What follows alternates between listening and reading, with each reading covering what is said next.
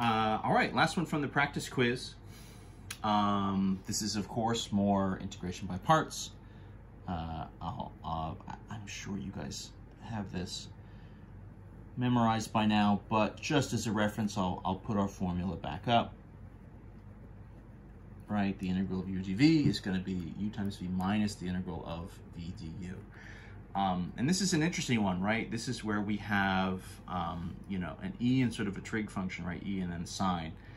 And what we've sort of said here is both of those would make good dv's, is kind of the suggestion. What happened last time we did this in the videos for the chapters, we got this sort of infinite loop happening where you kind of just almost were running in circles, and then you had to kind of actually use that to your advantage. So as far as picking a u and picking a dv here, what I'm going to do is, in theory, you could do either. You could have e to the 4x be u or be part of the dv. You could have sine be u or have sine be part of the dv. Either works. The one thing I'll say is with the 4x up top, I'm gonna include that in the u. So that way I'm taking a derivative of this where we have the sort of chain rule rather than sort of needing this implied kind of u sub. So let's just say that e to the 4x is my u and then my sine x dx is dv. So if u is e to the 4x, then my derivative, right, du dx would be e to the 4x times the derivative, right, would be times 4. So du is going to be 4 e to the 4x dx. All right, half of what I need. My dv, this is, you know, maybe the nicest version of dv we've had of these examples. Just a nice sine of x. So my antiderivative there, right, would be negative cosine of x. And again, you know, the reason I like that is just I don't have to fool around with the extra 4 that I get here. Not that there's, you know, anything wrong with that. You know, if I flip these and I had my dv was e to the 4x, you know, your antiderivative would be e to the 4x times 1/4 rather than times 4, right? If you're running it in reverse. In any event, so what do we got? So this is going to equal, so u times v, so e to the 4x times negative cosine x minus negative cosine x times du, which is 4 e to the 4x dx.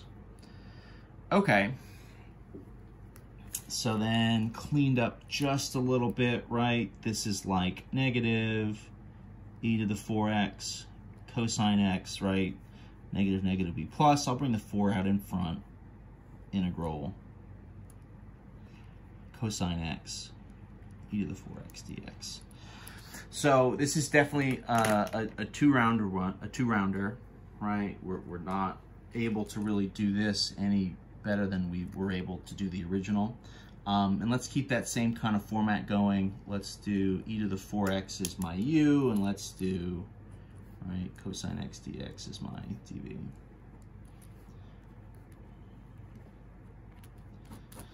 So this is round 2. I'll shift this up. All right, so u is e to the 4x again, so that means du is going to be 4 e to the 4x dx, right? I'm jumping a step there a little bit just because we already did that, right? Here it is. I'm going to end up in the exact same spot, right? I'm kind of repeating myself. dv is going to look pretty similar. Cosine x dx, right? So then my v is the antiderivative. The antiderivative for cosine of x would be what? Positive sine of x. So my v value here is sine of x. All right. So carry this stuff down, right? So this will be negative e to the 4x cosine x plus 4 times, so then I'll lay everything out in here. So u is e to the 4x times my v, which is positive sine of x, minus, right, the integral of sine of x times my u, or I'm sorry, times my du, right, which was 4 e to the 4x dx.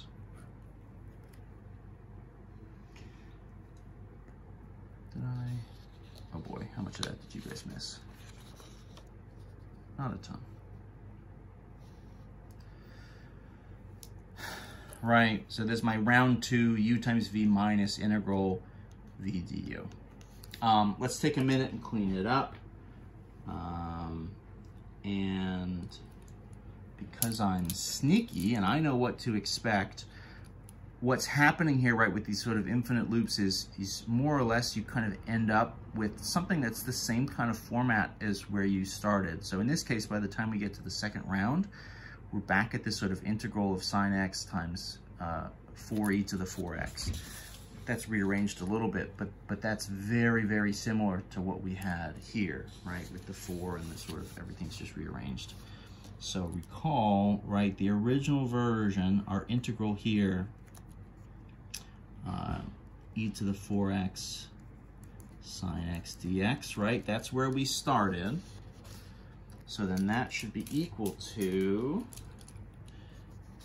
so this is minus e to the 4x times cosine x. Distribution here, we'll clean this up, right? So plus 4 e to the 4x sine x minus 4 times 4, so that'll actually be minus a 16 integral of e to the 4x sine x dx. So the key, right, the whole thing that this kind of hinges on is recognizing that this term, once it's kind of re-cleaned up and sort of rewritten, matches exactly with this. And so this is kind of one integral equals this plus this minus 16 of the same. So if I add 16 of the integral to both sides, that means I jump from 1 to 17, the integral e to the 4x sine x dx, right? All I'm doing is adding this over. I've turned this from a calculus problem essentially into an algebra problem where the sort of, you know, x, the kind of value that I'm trying to solve for is not just an x, but it's this whole integral, right? It's you know, it's sort of this, you kind of go old school on it, I guess, right? You're just like, all right, I'm just not going to get there using this integration technique. The integration by parts is kind of just sending me in circles, but it gives you just enough information, right, that you can find this guy.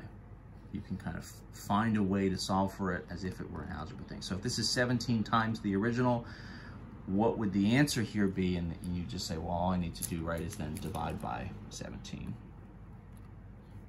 right? So these will just both get divided by 17.